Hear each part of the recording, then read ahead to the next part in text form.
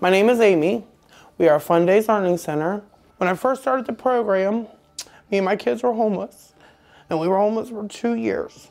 So I came over here and I got on KTAP because I couldn't find a job. I mean, they ask you what you want to do, what kind of business you like, and then they look for you, you know. And then I told them I love kids. If you're just honest and do what you're supposed to do, the program works for you. But if you're the person that just really don't want to do what they want you to do, they're not going to help you. I mean, you have to do what you're going to do. Well, I mean, you know, I've always known I had to do what's best for my kids and me. So, I mean, just the program, it just gives you hope. Not going to say we had the easiest time. Not going to say I'm going to have the easiest time because I got a new position and all that. But it's just, life's what you make it. I mean, you know, I tell these girls that talk about I got an apartment in the projects and I don't live there. Home's what you make it, so life's what you make it.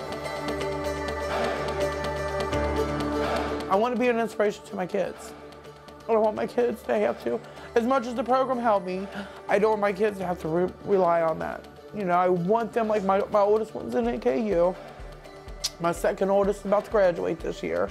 And then I got 2 younger ones that are 13 and 15, so they still got a little bit.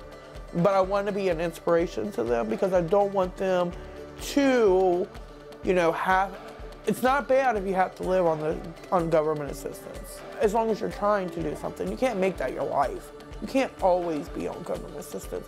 So I want my kids to know that there are options. You can if you need help, but I want them to not have to have the help. And I want them to do better than I've done.